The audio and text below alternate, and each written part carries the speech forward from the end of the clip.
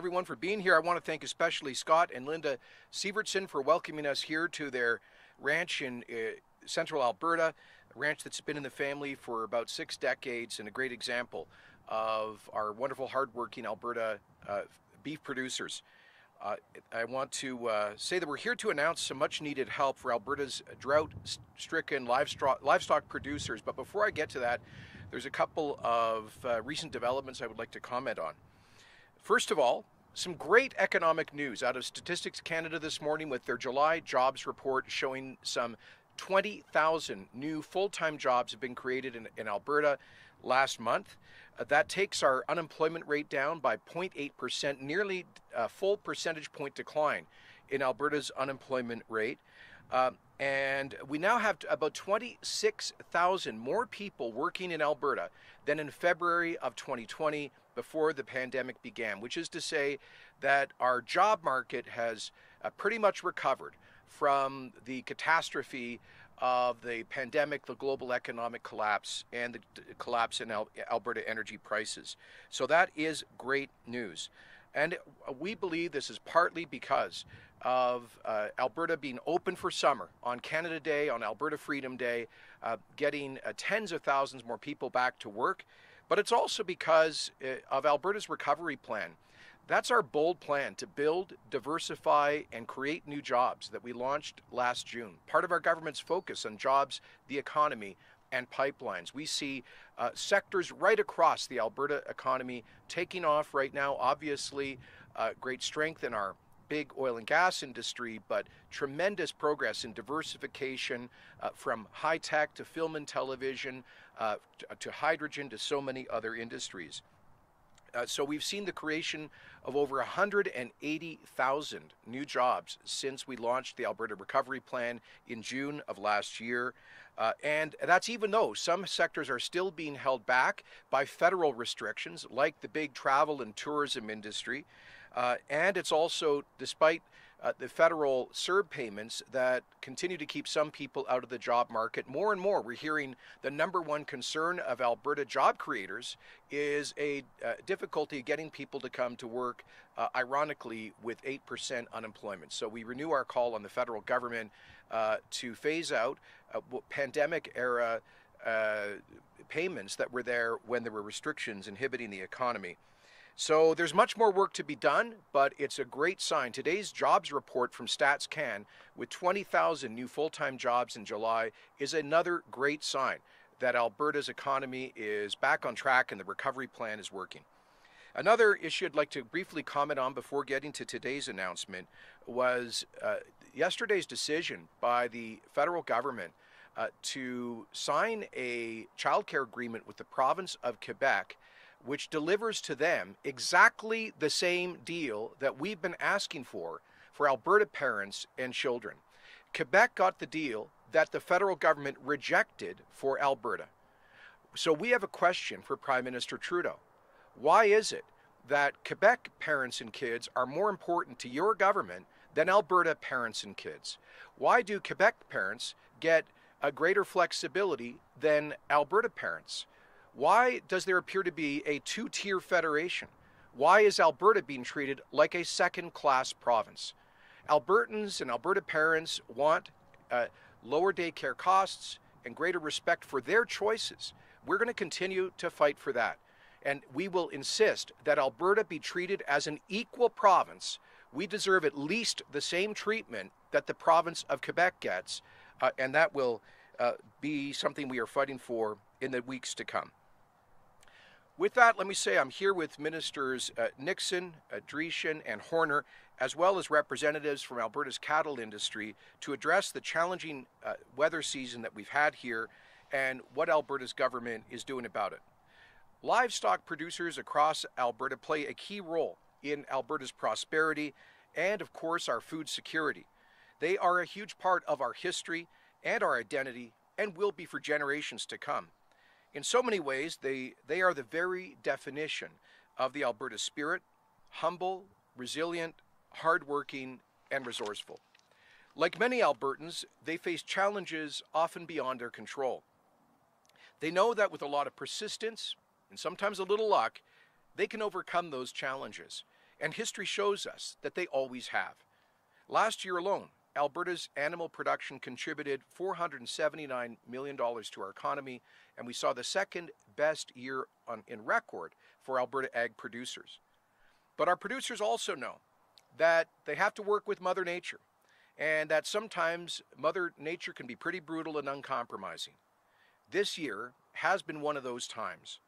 We've already seen many record-breaking dry days this year, and we've hit a point where many are facing severe drought conditions. I saw this firsthand last weekend when I joined these ministers out in East Central Alberta to tour a number of ranches and farms and to talk with producers to see firsthand the challenges that they are facing. These conditions have our livestock producers face to face with some real heartbreaking choices that put their operations at risk for the future. And they need our help. Farmers and ranchers are always there for us when we need them.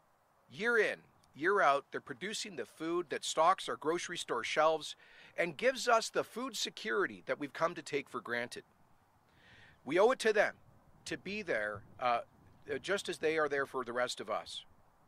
Through the Canadian Agricultural Partnership, Alberta is taking immediate action to provide emergency support to Alberta's livestock producers. Today, I'm announcing that Alberta is allocating $136 million in immediate financial relief for our livestock producers and Alberta beekeepers.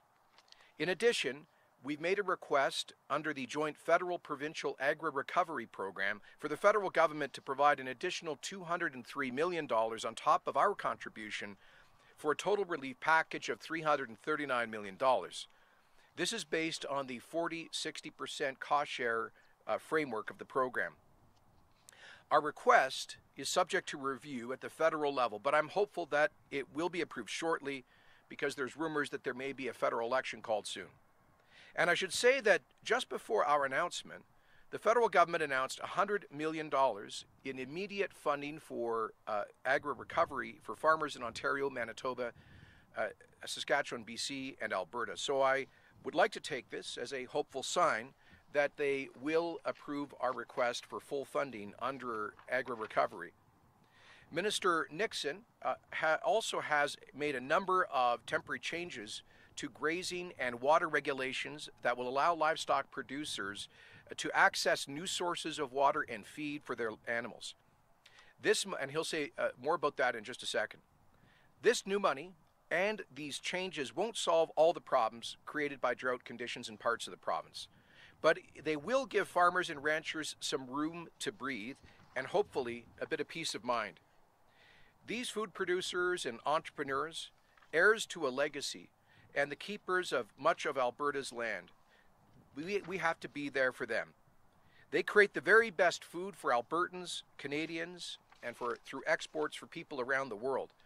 So we need to have their back when they're going through hard times like right now. So now I'll now turn it over to Ministers Dreeshen, Nixon, and Horner for a bit more information. We'll hear more and then happy to take your questions. Well, thank you very much, Premier, and thank you, Scott, for having us out here in your pasture. We were hoping if we had a drought announcement, we might actually get some rain, but that obviously did not happen. But as the Premier mentioned, we do have a very exciting announcement today with the $340 million agri-recovery program. That will work out to about a $200 per head payment to the cattle industry, and it's a sliding scale when it goes to the other livestock sectors across the province. And it will be administered through the Alberta Financial Services Corporation, AFSC. But as the Premier alluded to, full federal funding to an agri-recovery program is a 60-40 split with the federal government. And so that it's over $200 million that Alberta is requesting from Ottawa to make sure that our livestock industry here in the province is actually getting the support that they need.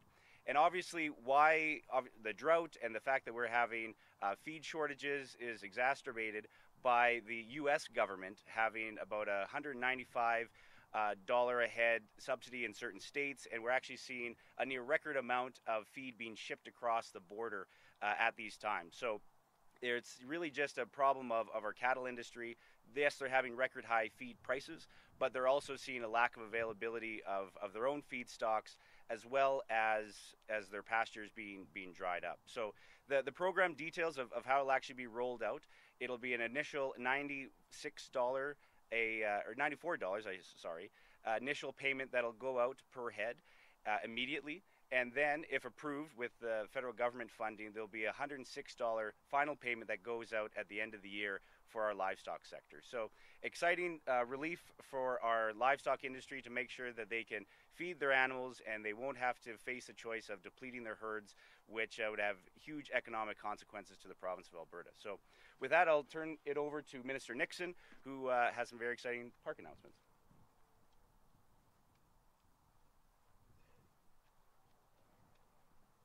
Well, thank you, Mr. Dreesen. Thank you, Scott, again for having us out here this afternoon.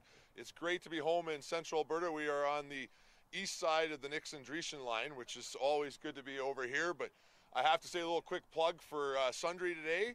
It's a Sundry Pro Rodeo today, so if you're happy after this announcement, take a little drive out west to the crown jewel of the Cowboy Trail and enjoy some pro rodeo. It is good to be here today with the Premier and Minister Dreesen, Minister Horner, to be able to talk about a very important issue inside our province right now.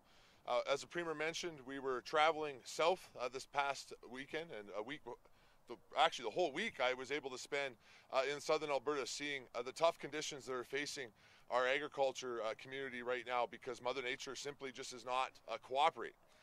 We wanted to do our part as the Ministry of Environment to be able to help with the coming months, particularly around livestock grazing and access to water. While we can't, in the Ministry of Environment, make it rain, unfortunately, we do have some opportunities where we can help out. So I am happy to announce today that, first of all, effective immediately, the Department of Environment and Parks will be accepting subletting applications on grazing dispositions across the province.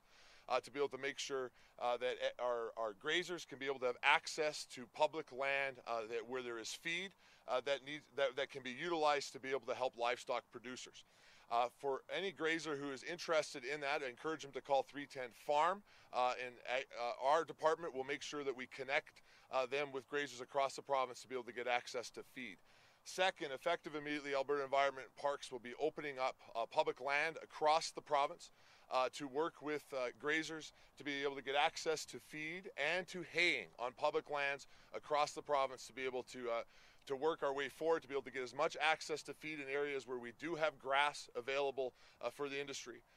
Third, we will be working to keep the eastern slopes and the forest reserve fully open as long as possible this year. Normally, we would start to take the cattle off of places like the eastern slopes by September or October. We do have places in this province where we're going to be able to keep cattle on the landscape longer, and so we'll be working with grazers in those areas to keep their cows in the eastern slopes as long as possible to prevent having to use winter feed as long as possible.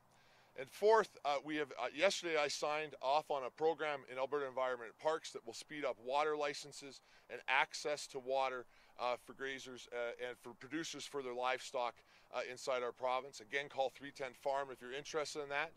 We have made it a regulation that Environment and Parks employees must respond to producers within 3 business days to be able to help them get access to that. You will be assigned a staff who will walk through that process with you and help you find access to water, either through the approval process that you're already taking with the department, or ultimately through finding water elsewhere within the province that Alberta Environment Parks has access to be able to help producers.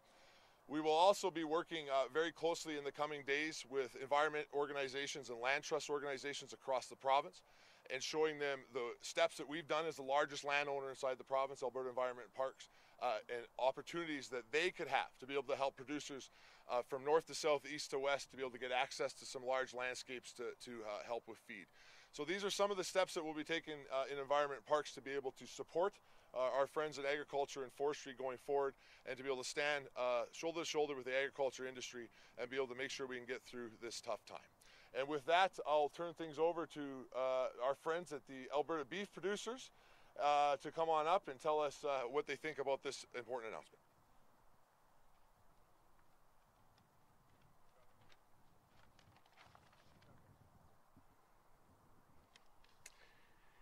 Thank you very much. I'd like to take this opportunity to thank all of you for inviting us here today to be a part of this very, very special announcement. We appreciate it. Thank you. On behalf of the Alberta beef producers, the executive and board of directors, I'd like to express their sincere appreciation. Our executive would have loved to have been with us today, but they are all dealing with drought on their own farms and ranches back at home. Earlier last month, the extreme hot and dry weather had many producers concerned with access to summer and winter feed and water supplies. Alberta beef producers worked with the Alberta Cattle Feeders Association, Alberta Grazing Leaseholders Association, the Canadian Cattlemen's Association, as well as the Western Stock Growers Association to identify recommendations to the government that would give producers alternative options before selling off their breeding animals. We had been working closely with the government of Alberta over the summer months as the drought situation continued. Last weekend, Premier Jason Kenney, Minister Drought, Minister Nixon, and Associate Minister Horner spent a day with our executive seeing firsthand the severity of the drought and how it has impacted the summer and winter feed for beef producers. Minister Nixon, thank you for the quick reaction from Alberta Environment and Parks to open more grazing and forage opportunities for Alberta producers. Alternative access to feed and water will be a savior to many of those producers. To Minister Drought, thank you for your announcement of the support that will give many struggling producers some much needed hope. We look forward to working with you in the coming days to roll out the application details to aid as many producers as possible. Beef producers take great pride in their herds and their genetics and prioritizing animal welfare. We appreciate the government of Alberta's stepping in before a bad situation even gets worse. Again, thank you very much to the government of Alberta for this very special announcement. And if I could please ask Scott Severston to come up. Thanks, Scott.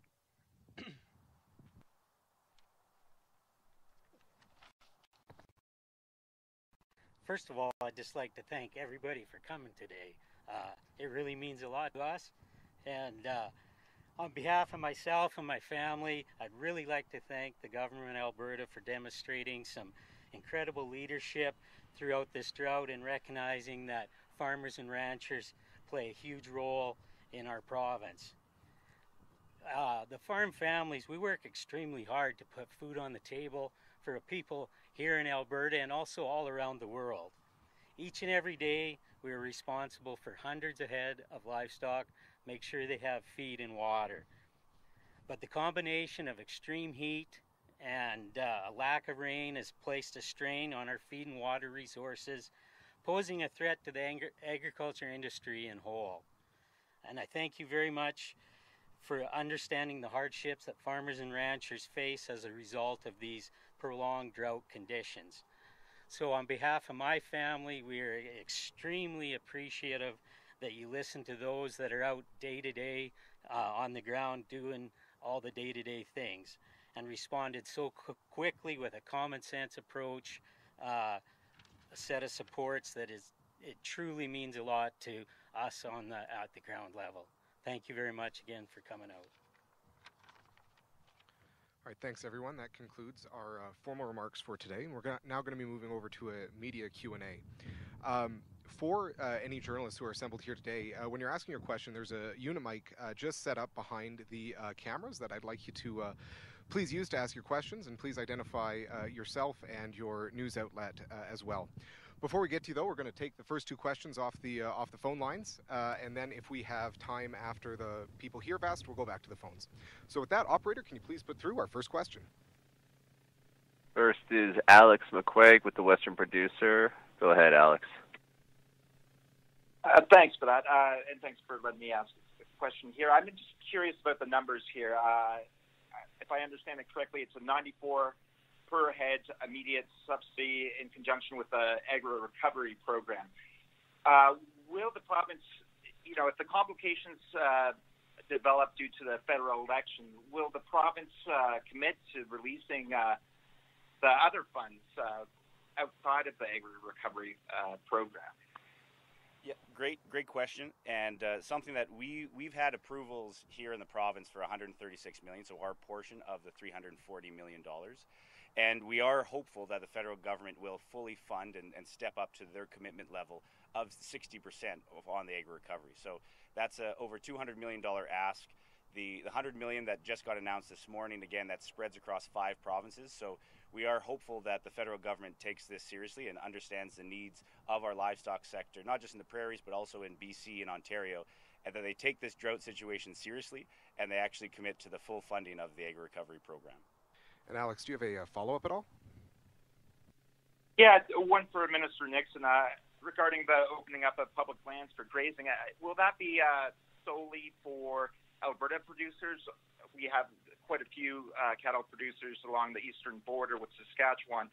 Will they have any opportunities to take advantage of those increased grazing opportunities? Well, our primary focus, of course, is going to be on Alberta producers, but you are correct. We do have some grazing that goes back and forth between Alberta and Saskatchewan. Of course, we work closely with our partners in Saskatchewan. And so those from Saskatchewan that are grazing cattle on our existing public land system will certainly be part of this process. But the overall intention is to focus on making sure we got feed here for producers in the province of Alberta. Okay. Thanks very much. Operator, can you please put through our next caller? James Keller with the Globe and Mail. Go ahead, James. Hi, this is a question for the Premier on the COVID-19 situation. With the recent changes to the COVID protocols in Alberta, some businesses have expressed some concern and some confusion about sort of where they fit in all of this in terms of how do they keep employees safe, how do they keep customers safe. What is the government's advice to them in terms of any public health measures they need to be putting in place? Or is the direction really just feel free to return to pre-pandemic operations? No, actually, we have provided pretty comprehensive advice to employers at Alberta Biz Connect. I think it's albertabizconnect.ca, which is a website maintained by the Jobs and Economy Ministry and provides advice to employers on how to be COVID safe. And so there's good general and some sectoral advice there. I understand that they'll be updating it with some more general advice about what employers can do to be COVID conscious. As I and Dr. Hinshaw have both said, COVID is not over. We have to continue to manage COVID as a health challenge, but one amongst many other health challenges. And I think employers understand that. If they have somebody who comes in the pre-COVID era with an obviously infectious illness, a responsible employer would, I hope, ask them to go home and would support that choice, for example. So managing public health concerns in a workplace is not a new thing for Alberta employers. And so, as I say, that there is general advice available and sectoral advice available online through Alberta Biz Connect. As you know, Dr. Hinshaw and ministers of the government have done a constant cycle of telephone town halls with different sectors. She'll be doing another one with physicians later this week, and I'm sure that she and relevant ministers will be available to answer questions to employers if they have any about how to help support their employees with ongoing management of COVID.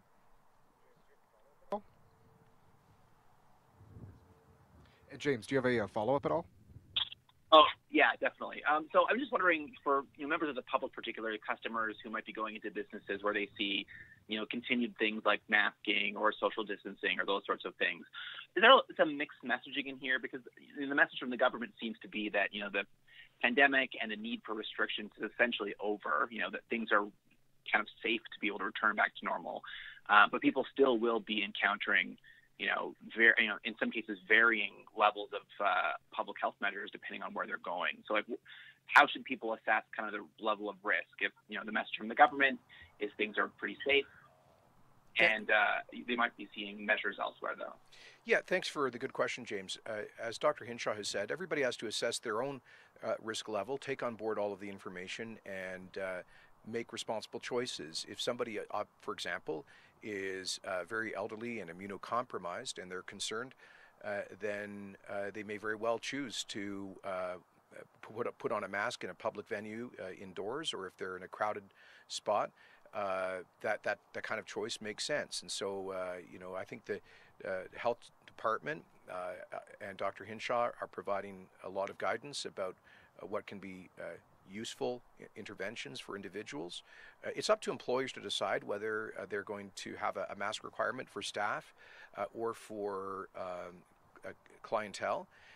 We respect the choices that they make. One thing we encourage everybody to do is avoid turning masking, as an example, into a divisive issue. Don't judge people whether they choose to wear a mask or not.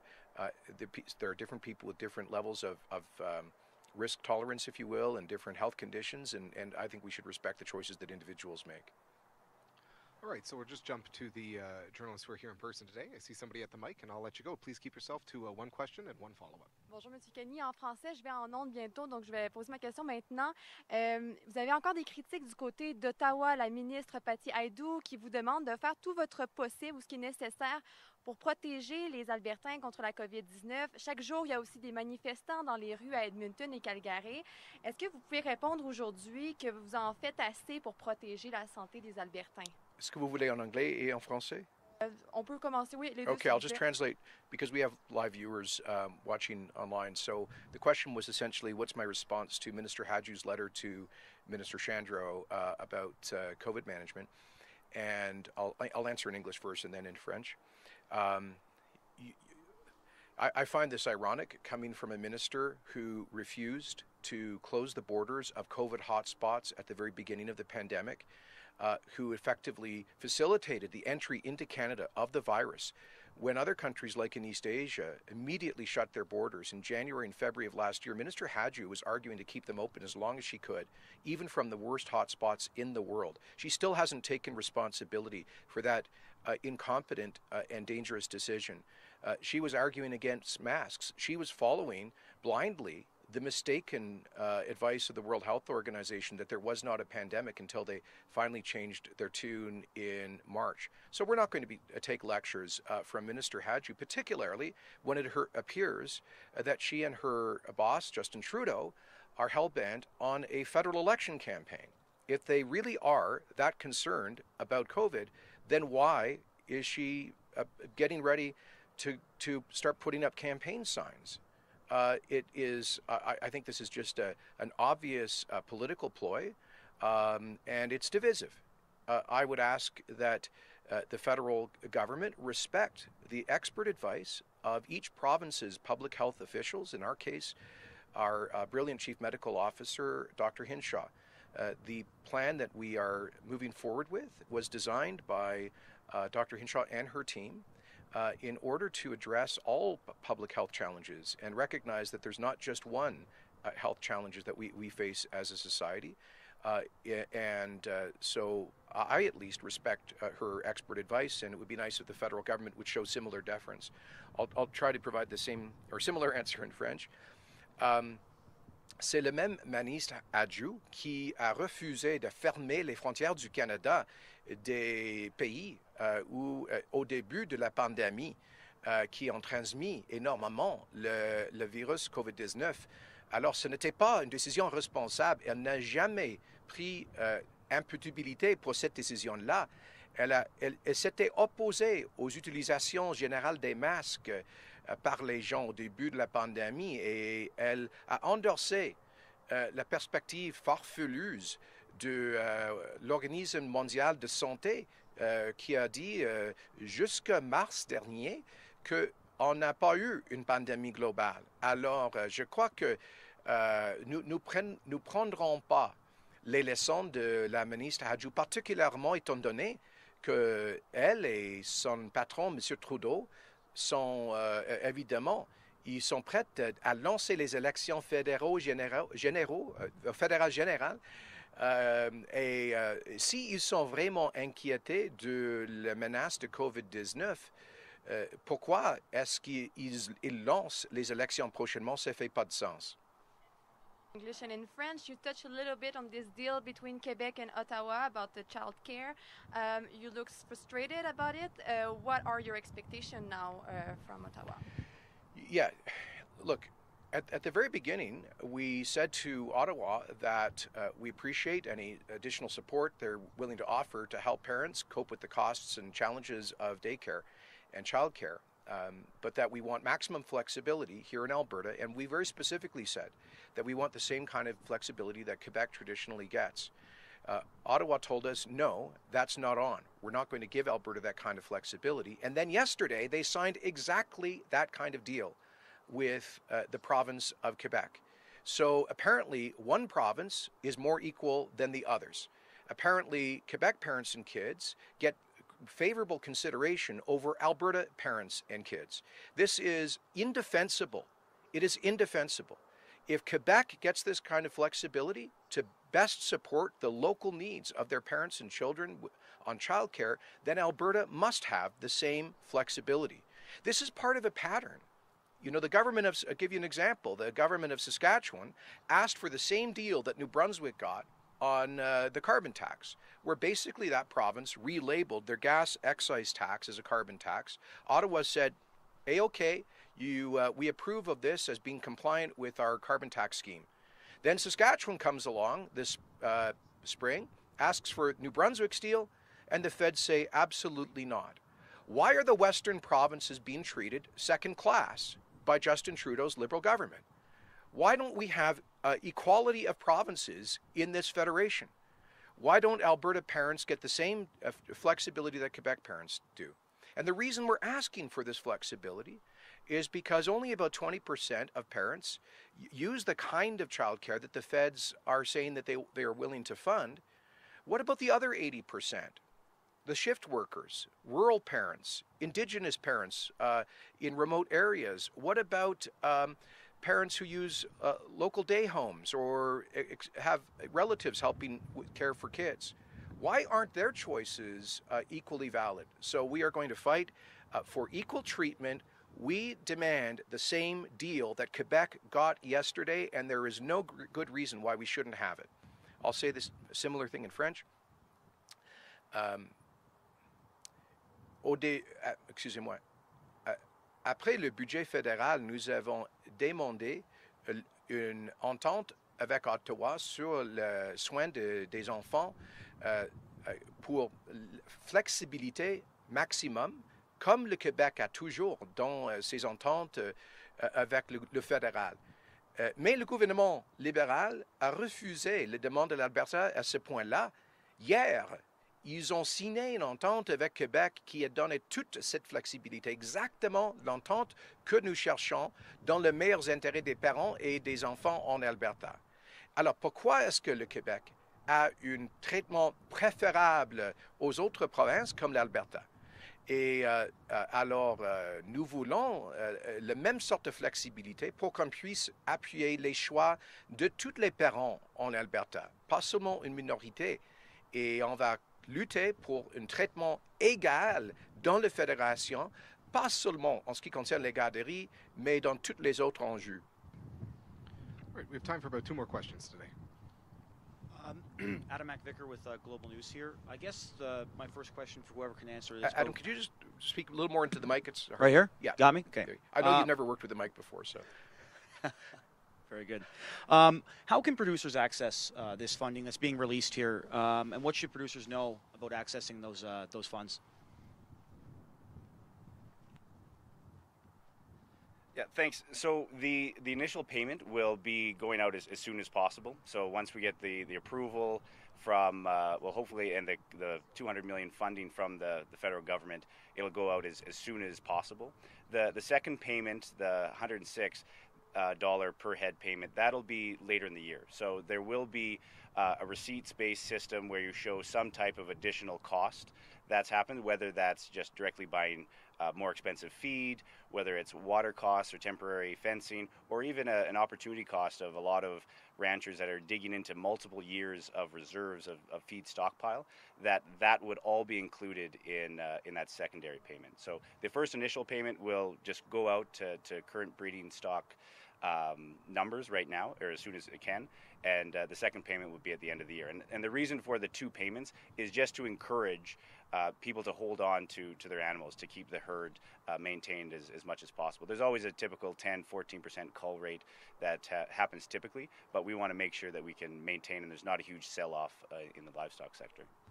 And I guess my follow-up, I know there's been reporting on this regarding the drought situation. Can you give us just an idea of what our producers are dealing with when it comes to this drought and just kind of how bad the situation out there is? Sure. Only about 20% of crops and pastures across the entire province are doing well. The vast majority are poor or extremely poor. And something that we as a province did early this year was actually reduce crop, pasture, and forage insurance premiums by 20%. And we actually saw 400 additional farmers take out and ranchers take out that insurance, as well as 1,400 increasing their insurance payouts. So AFSC is estimating now that it could be about $1 billion of insurance payments going out in the ag sector here in Alberta alone. And so it is something it's similar to 2002 drought that lots of farmers and ranchers remember, and so that's the severity of this current situation. Sure.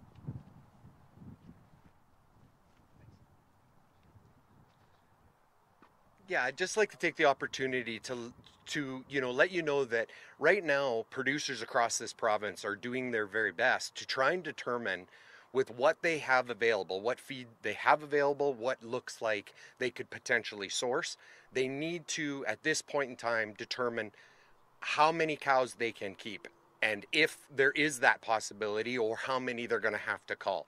So these are some extremely difficult decisions where producers are trying to determine their very livelihoods and how they're going to handle the situation going forward.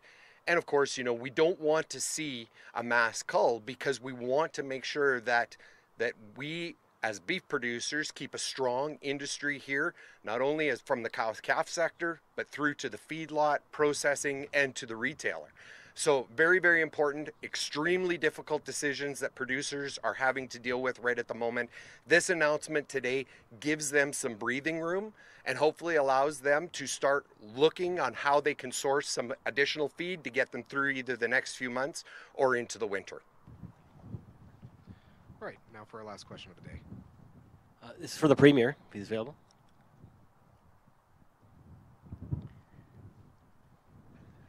Dan Singleton from the Albertan in Olds. Is it your feeling that the Alberta Provincial Police would be welcome in Alberta, particularly rural Alberta? Yes. You do? Why do you think that? Well, we all know there's been a rural crime crisis for several years. Huge increase, especially in property crimes, increasingly violent crimes. You saw what happened the other day in Penhold, where apparently some meth addict did 3 home invasions, beat people in a family with a bat, came back repeatedly, and this guy kept getting put back out on the street. And ultimately, it led to the dad having to defend his family, sadly, with a lethal effect. We've seen too many things like this, especially in rural. And one of the issues is unacceptably long police response times. I think we can do better with a community police model. That's what the city people have with the municipal police forces in Calgary, Edmonton, Lethbridge, and in 4 other communities. If it's good enough for city people, why isn't it good enough for country people, rural people, to have their own local police force? That's what an Alberta Provincial Police Force would provide. We respect the RCMP. And the many great RCMP officers who serve our communities. We honor them and we support them. But the RCMP is a huge national complex organization with a unfocused mandate. They do everything from highway patrol in rural Alberta to complex national security and cybercrime stuff in Ottawa. That's not that's not a community policing model. And as you know, very often we get a kind of revolving door of personnel.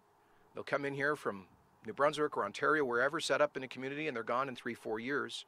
I think it would be awesome to have in principle, to have a provincial police force where girls and boys can dream of becoming a police officer and serving in their community for the rest of their lives, a community they understand, where they know the local people, they know the geography, they know the issues. That's the community policing model. So we're working on further research. We've done an initial study with, I believe it's with Deloitte's, that through the Department of Justice and Solicitor General. And we've sent them back to, they're going to launch consultations, I think, shortly. Minister Maddy will have something to say about that, more detailed consultations. One of the concerns we hear from municipalities is they want to make sure if we go to an Alberta Provincial Police, it doesn't cost them more, and we're going to guarantee them that this model would not cost them 1 cent more. We also want to work closely with Indigenous communities to make sure that they are supportive of a local provincial policing model that would massively improve responsiveness to and governance involvement of Indigenous communities. And this would also be a proposed model that is focuses on crime prevention and addressing many of the social gaps that are connected to law enforcement issues. So the work is ongoing, and we haven't made final decisions, but you can see, I believe there would be many advantages in principle to a local police force. You can go ahead. Quick follow-up. Yeah. Any idea when we'll see a referendum on this issue? Well, no final decisions have been made. We want to take this to the next step, which is really in-depth consultations, especially with municipalities and Indigenous communities, based on the model that is being prepared by Justice and Solicitor General. So those consultations will happen this fall and into the winter.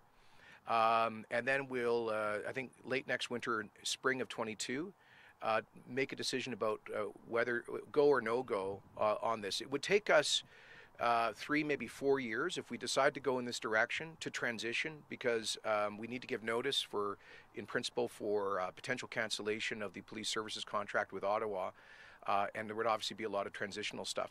And let me say, I was talking earlier about Ottawa giving Quebec its desired deal on daycare, but refusing the same deal for Alberta. I don't see policing as being any different. Quebec has always had its provincial police force. Ontario and Newfoundland have done so. And I can tell you, I've talked to other premiers who are very interested in the research that we are doing about a potential local police force, just as the city of Surrey has done by pulling out of their RCMP contract. That's a city with 650,000 people. It's the size of New Brunswick. And they did this as well because they want local community policing. So I think there's a bit of a trend happening here, and just stay tuned. Right, thanks so much, everyone. Appreciate everyone who came out today. Thanks again to the Sievertsons. Really appreciate you guys having us out here. Hey, Gary, how are you? Good to see you. Thank you.